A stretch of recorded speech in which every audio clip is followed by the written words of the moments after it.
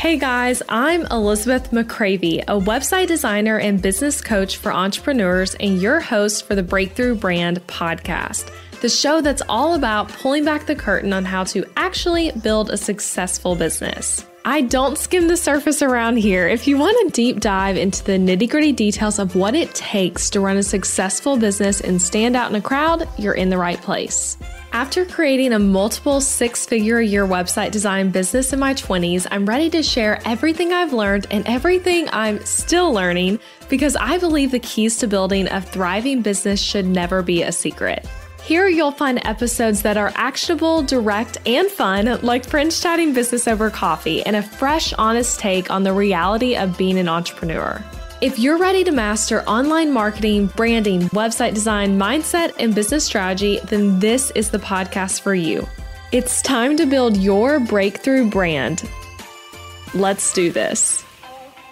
All right, friends, so it's that time of year where we are all goal setting. And today I'm sharing one simple strategy that I use to create new habits in my life in a more little by little sort of way. We're really also going to talk about like habits versus goals and how we can work towards both. So this strategy is simple, it's powerful, and I think this episode will be the motivation you need as we move into a new year to really go after the goals you have and create new habits and change for yourself in your life. So basically not just getting all excited about a goal on December 31st, but actually carrying it out as the year goes on.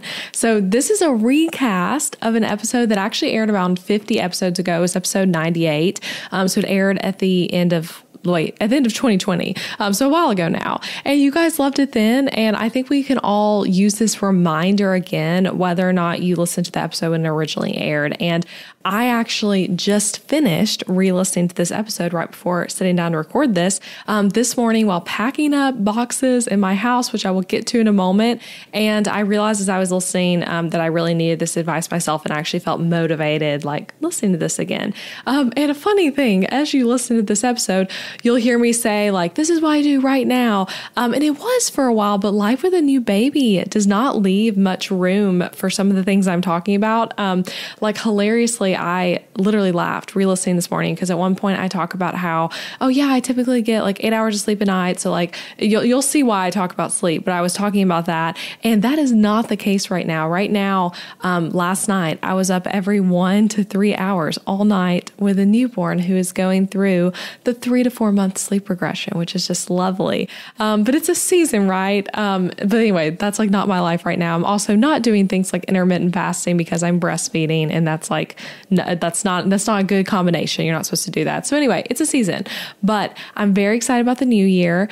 And if you're listening to this, it's actually already 2022, which is so crazy. I'm recording this still as we close out 2021. But anyway, I'm very excited to be entering back into a season of my life that can have a little bit more structure now that Colin's getting older, and that I can set some habit goals in my business and for my personal life too. So like I just now, again, listen to what you're about to hear. And I'm also racking my brain for like, what habits do I want to be forming in my life in the new year in 2022? And I want to share a little life update before I get into this episode. That's what's happening right now, live, not the recast version. But a little life update. Adam, Colin, and I are all moving, like literally in the moment you are listening to this. I'm probably about to be moving the next day. I think of them thinking about our moving dates right from when this is airing. And we're not moving away from Tennessee or even away from the Nashville area, but we're moving to Franklin, Tennessee. So just down the road from where we live now. And again, the week this airs is the week I'm moving. So it's going to be probably craziness. I've never moved with this much stuff. When we moved our house originally from our apartment, the house we live in now, we actually sold the furniture we had mostly and started fresh. We also just didn't have that much to begin with. We were living in a 2-bedroom, pretty small apartment, and now we have a lot more stuff that we're moving. And we're moving with he'll be 4 months when we move, but yeah, with a new baby. So if you want to see what's happening, I'll share some of that on Instagram. I'm at Elizabeth McCravey, but we feel really excited to start our new home and get settled in there, and with a new rental that will be our old house. So we're keeping the house we live in now, the house I'm currently recording this podcast in, the house we love so much, our first home, we're keeping it as a rental property.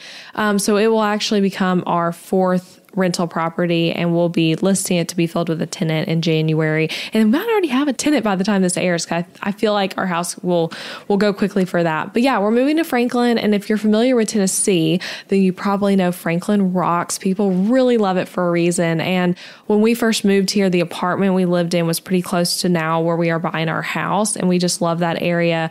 And for 3 years now, we've lived more in Nashville. And now we're going back to the suburbs, basically. So that's what's going on with us in this crazy season of life with a new baby and moving to a new house. And it's a little chaotic, but so beautiful and special. And I know I'll always look back at this season with so much cherishing the moments. I'm already missing things constantly of missing when Colin was even just a week younger because he's changing so much. So anyway, that's what's happening right now. That's my update. Now, without further ado, enjoy this awesome Recast episode all about habits. So here it is. I got this method, I guess you'd call it, from Jesse Itzler. So if you've heard him speak at an event or heard him interviewed on someone's podcast, you might recognize this. He's the one who I learned it from, and I've adapted it to my own life and have so many takeaways from it. So that's the perspective I'm going to be sharing with you guys. But I do want to say, definitely listen to him interviewed on a podcast to hear him talk about this as well, because it will get you fired up.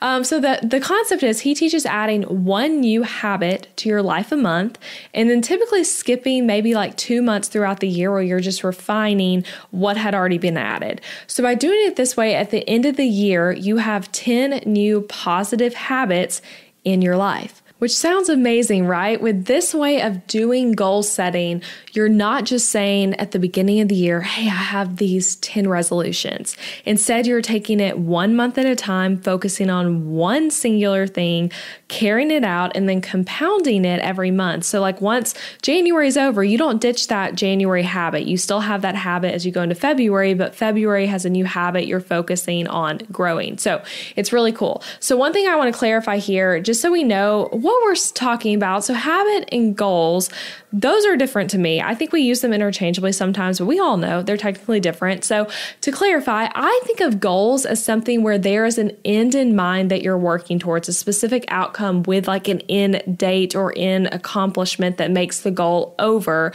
So once you get there, it's done, and then you have to set a new goal.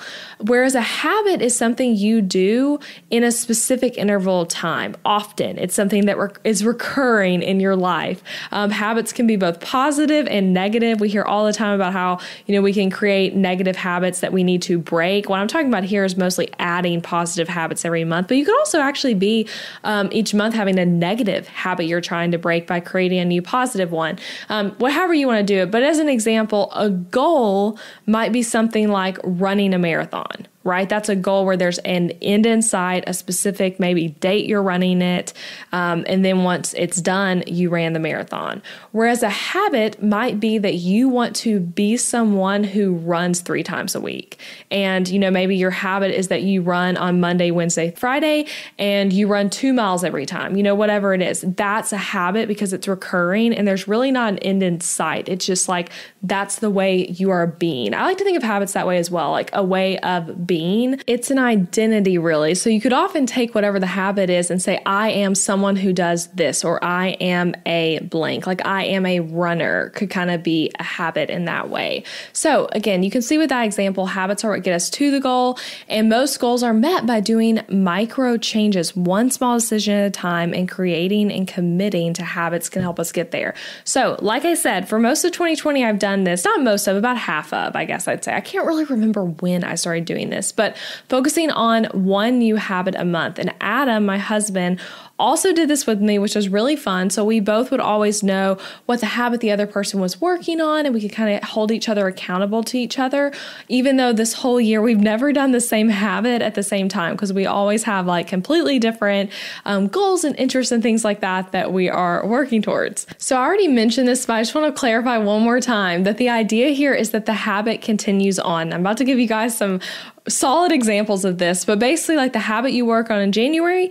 you'll keep it up in February when you add another habit to your life. You just keep it going, which the cool thing about that is that during the month you're forming the habit, that means you can go slow and deliberately to truly make it a habit. It's not like some crash diet where you're trying to survive it for a few weeks. You're trying to change something for good instead, which really is a totally different approach. When you're like saying, this is something I'm working on that's going to be a long-term thing for me, you really do approach it differently than like, this is something I have to do for 2 weeks. This is something I just got to like grit and bear it through for 1 month or whatever it is. So I have an example for you guys from one of the first months I did this actually. That I think is a really good example of this. It is a health related habit, but you could totally do this for your business, for your personal life in any capacity. Does not matter. And I'm going to give you guys some ideas to implement as well. But here's the example. Intermittent fasting. So I wanted to form the habit of being someone who regularly did intermittent fasting. Every day basically was my goal, but excluding weekends unless I wanted to do it then. And obviously like still living my life. So like if someone, is asking me to go to a breakfast date at 6 a.m. and I want to eat breakfast that early and break the fast sooner, that is obviously fine. But intermittent fasting is something I've done for years, kind of on and off, but never really made it a true habit. And really a lot of times I was doing what I said in the example of like, oh, I just got to do this for 1 month, versus making it a habit. And I've read so much about all the benefits of this. I know I feel better when I do it, when I have a longer break, that giant break when you're sleeping and then before bed and in the mornings without food and giving your body and your digestion a break. I knew that made me feel better. So it was something that was important to me. So I wanted to form the habit of being someone who did intermittent fasting. So if I were to have treated it like a crash, doing this for 30 days kind of thing, then what I could have done is go all in on day one and be like, today I'm doing a 16-hour fast or an 18-hour fast or whatever, like really high number I want to do. I'm just like, I'm going to do it with willpower. And what would probably happen in that case is that I would get burned out on the whole thing pretty quickly, decide it's too hard. I'm really hungry when you're not used to doing that. All of a sudden to like wait 16 hours with eating, which of course some of that's when you're sleeping if you don't understand intermittent fasting, just to clarify that. But that might feel like a whole lot, right? You get burned out quickly and it feels really impossible. So instead, the way I do it is because I'm forming a habit, again, not a crash course thing. I started it with a 12-hour fast for the first few days. I decided 12 hours is how long I'm going to fast, which really when you consider that like most nights I'm sleeping for 8 hours, that's like 2 hours on either end, basically. So really not that much, but kind of getting me used to it, used to paying attention to it. So I did that for a few days. And then I did a 13-hour, then a 14-hour, and then I hovered around 15 to 16 hours for my fast after that going forward. But for about the first 2 to 3 weeks, I was working my way there and getting myself used to like the not snacking at night, waiting longer to have breakfast in the morning, figuring out, what coffee made sense for me not to feel like I'm breaking my fast, because I'm one of those intermittent fasting people who totally still has coffee in the mornings. And I think that is okay. That is certainly okay by me. But anyway, kind of figuring out some of that sort of stuff. So I did that for about the first 2 weeks of it. And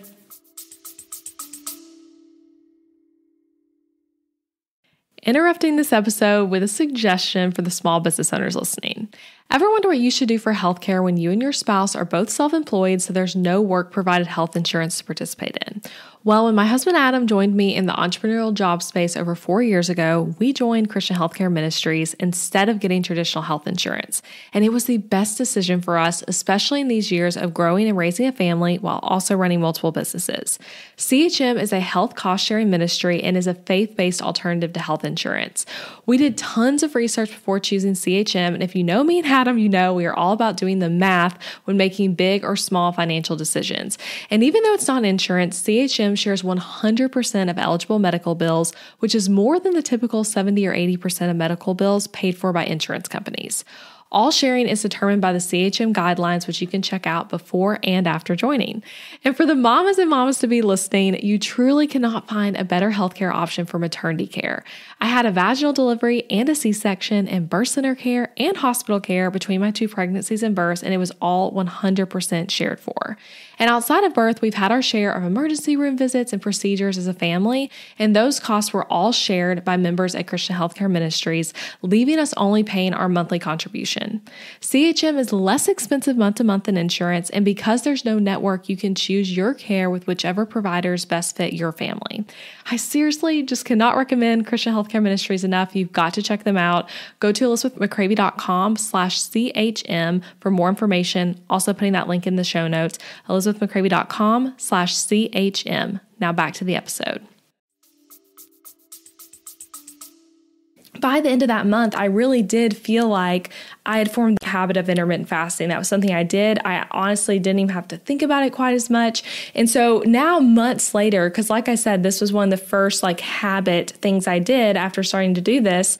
Now most days I do intermittent fasting without much effort. It's just naturally what feels good to my body now because it's a habit. I don't have to track it a lot. I don't have to pay super close attention to it. Oftentimes I actually don't even know how many hours I fasted. That's actually true of me this morning. I know I probably I did not do any late night stacking last night, so I probably stopped eating by 7:30 and then didn't eat breakfast today till 10:30. So it just kind of naturally happens for me now. And it took making it a habit, not a fast, quick fix goal in order for me to get there. Okay, and if you're like, I want another example, here's another example for you. Another habit I focused on, actually, I guess 1 month ago now, was to take on the identity of being an early riser. If you heard my podcast, I did a few episodes back with my husband, Adam. He lovingly told me a funny thing about me is that I think of myself as a morning person when I'm really not. And that's because I definitely am an aspiring morning person, or I have been many times in my life of wanting to be able to be someone who gets up at 5 a.m., but really being someone who gets up at more 6:30 or 7. So anyway, that was one of my things, one of my habits of taking on the identity of being an early riser. So the way I did that over that month was I started by aiming for 6:30 a.m. every day, no exceptions. I did things like setting multiple alarms, prepping my coffee the night before so I can just press a button and then I have fresh coffee, which is definitely motivating to help get me up. Making sure I'm going to bed early enough that it actually makes sense to, get up before then. Because let's be real, if you're staying up crazy late, you're not going to feel like waking up early. And then I worked my way a little earlier and a little earlier gradually over that month. And now I get up earlier than I did before. It still varies for me sometimes. This is honestly a habit I'm still working on, but it's there. And now I'm more like a 6 a.m. person versus a 7 a.m. person. And definitely even more so, I would say consistently, possibly more 5:45-ish. That was what time I got up this morning. So there you go. There are two examples for you. So now I want to walk you through how to implement this yourself. You have some examples, you have the concept down.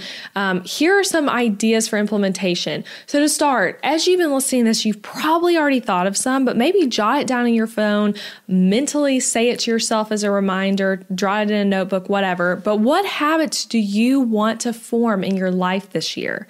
Again, no matter when you're listening to this, if you're catching me halfway through 2021, or if you're listening to this at the beginning of 2021, when you look at yourself 12 months from right now, what habits do you want to be part of your identity? What do you want to be able to say, I'm a person who does this? Whether that's in your business, personal life, relationships, the way you do finances, your health, literally can be anything. But what are some habits that have come to mind for you as you've listened to this episode? And again, if you're listening at the beginning of the year or at the end of 2020, it can be easy to get super ambitious. A little note for you here, and decide, Elizabeth, I thought of, all these habits as I've been listening to you, and I'm going to do 3 habits this month, go big or go home. And while that might work for you, an encouragement I have for you right now is to focus on 1. You can kind of have the other 2 maybe in the back of your mind let's say you came up with 3, but I encourage you to focus on 1. And that doesn't mean you don't have other goals at the same time and other habits necessarily, but just one thing you're truly focusing on changing. And if that sounds like, no, I really want to do 2, I really need to do 2, then what I would say to that is you could do 1 for your personal life and 1 for your business. But I didn't discourage you from doing 3 things for your business, 3 things for your personal life and stuff like that. As an example, when I did the intermittent fasting habit, I worked on plenty of other stuff that month. I had plenty of goals in my business and different things I was working on. It wasn't like my whole life revolved around figuring out how to do intermittent fasting. Actually the opposite. It was definitely a busy month month for me. But I was focused on that being a habit. And that was the one thing that I'm like, this is a new habit I'm forming this month.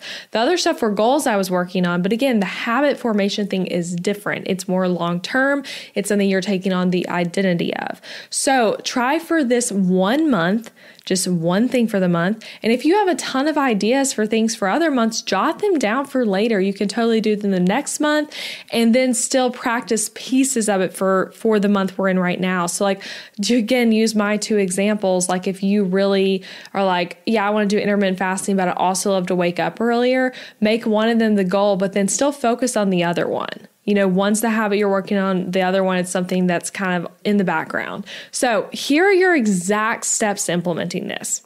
First thing, pick the habit for the month. Just pick one, or pick one for personal life, one for business. If you really just can't pick one.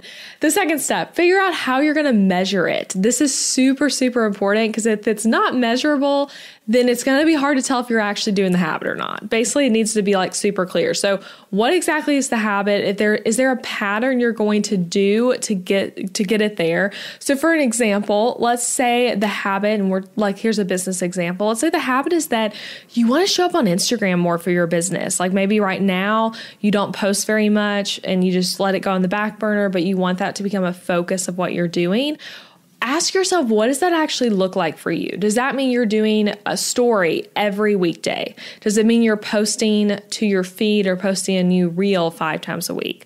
Kind of identify what does that look like and then make a game plan. So maybe the first week, you're just going to try to do stories twice. Like just show your face on stories twice. And then after that, you want to do it 3 times a week, after that 4 times, after that every day, like whatever it is, progressing from there. But make sure you know what it is so that at the end of the day or at the end of the week, you're not like, did I do that habit or not? Like you need to be able to know either yes or no, I did the habit or didn't. And another way to like phrase this too, again, I want to give you guys as much like tangible examples as possible. So I'm going to go back to my intermittent fasting example, but like, as I had mentioned, I gradually like worked up to going for longer.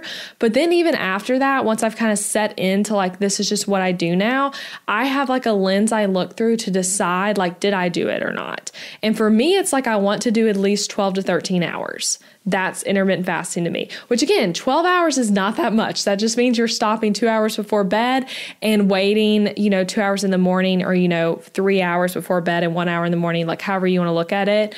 But for me, it's like that is intermittent fasting to me. If I do longer, that's great, but I want to at least do that much. And most of the time I am doing longer than that, but that's like the number I kind of keep in my mind to measure it with. So that's an example for you there. So that's the second thing. Figure out how you're going to measure it. The third thing, figure out what you need to get started and get started right now. Okay. Like just get started right now on this. So the question, is there research that needs to be done? Something that you need to purchase, a plan you need to create, write it down, figure it out, add to your to-do list, whatever you're needing to buy or do, and make sure it gets done. Do not put this off and keep waiting. If you're listening to this before a new month and you're really excited about it, go ahead and get started now. Make the plan and then get started today. There's no reason to wait until the new week, the new month, whatever.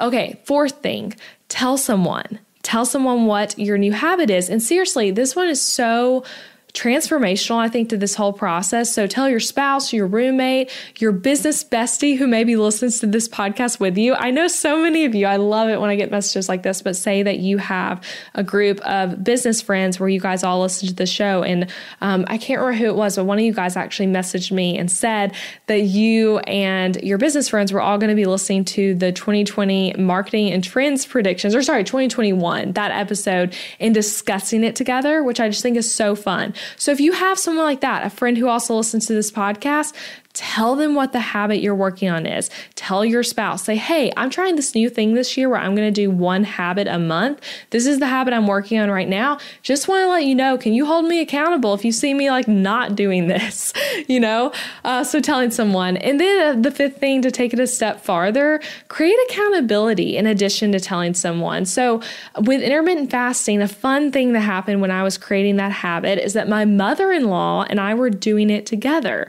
And she wasn't doing the same format as me of like creating one habit a month, but she wanted to start doing intermittent fasting. She was also new to it. So we did it together. We texted about it a lot and we used an app app that I can go ahead and tell you guys the name in case you're curious, but I think it's called the Life app, but it lets you track your intermittent fasting of like when you start and then turn it off.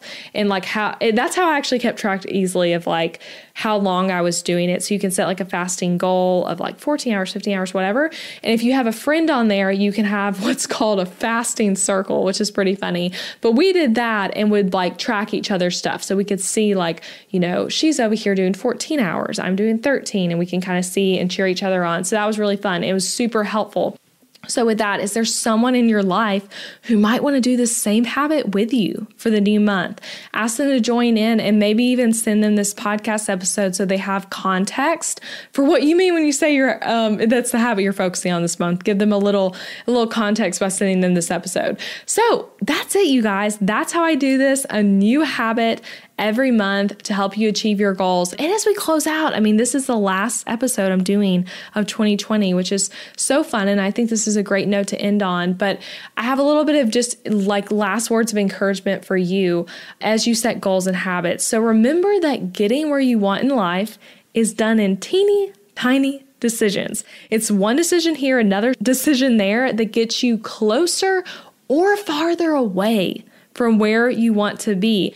And so when you look back at the end of the year, what you achieved or didn't achieve, you can often draw back to little decisions you made. A decision that's towards the goal here, a decision that's away from it here. It's all little decisions. And most of the time, it's really inconsequential, boring decisions. Sometimes boring decisions you don't want to do or aren't fun. They aren't cool. They aren't like something really awesome to post on your Instagram.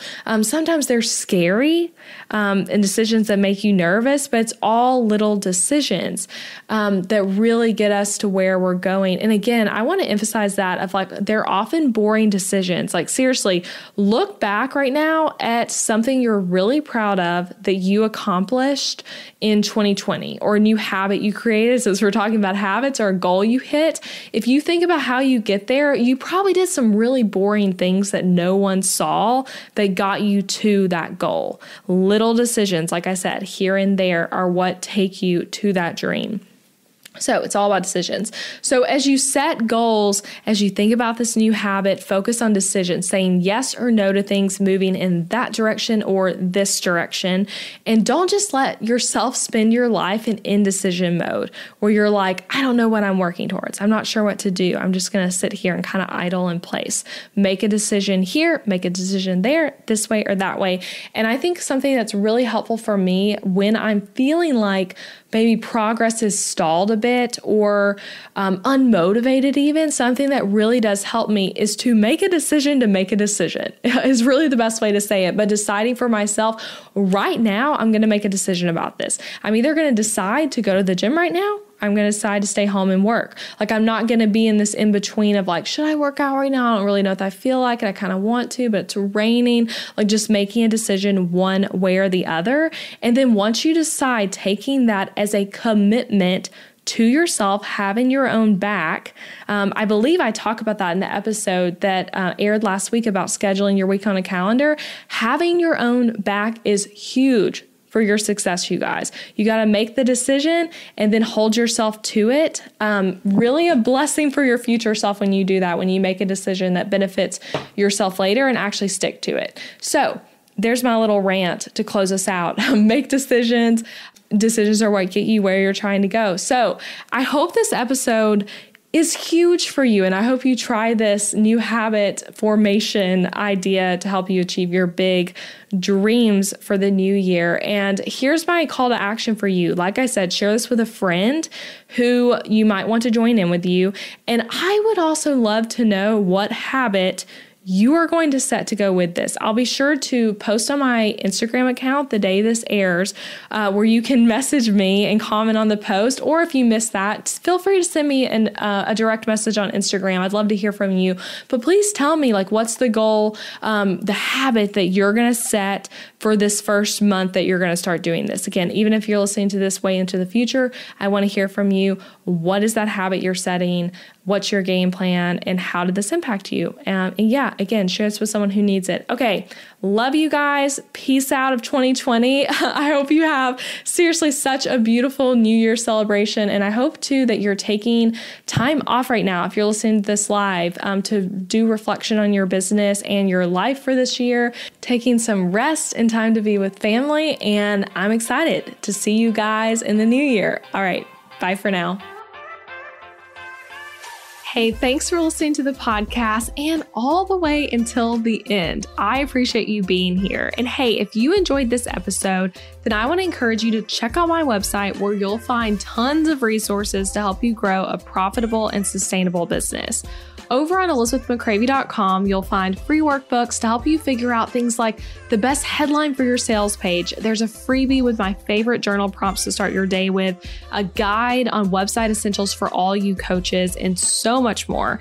And you'll find my top business tools. Yes, I literally list out all the major ones for you on my website, and there are tons of special discounts and offers for you guys to snag as you try these products and services.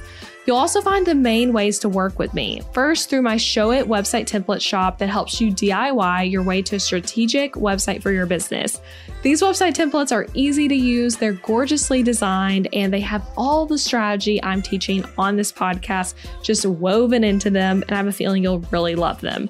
You'll also find my course and coaching program for designers, Booked Out Designer. In this program, I teach you everything I did to build an in-demand design business so that you can create a thriving business for yourself as a brand or website designer. So if all of that interests you, go to ElizabethMcCravey.com. To access those tools and free downloads, head to the tools page at ElizabethMcCravey.com/tools. And to see the different ways to work with me, simply click over to the Ways to Work Together page. I hope you have so much fun exploring everything over there. And don't forget that you can subscribe to this podcast on Apple Podcasts or wherever you're listening so that you never miss an episode. And leaving a rating and review for the show, sharing it with a friend, sharing it on social media are all great ways for you to support this podcast.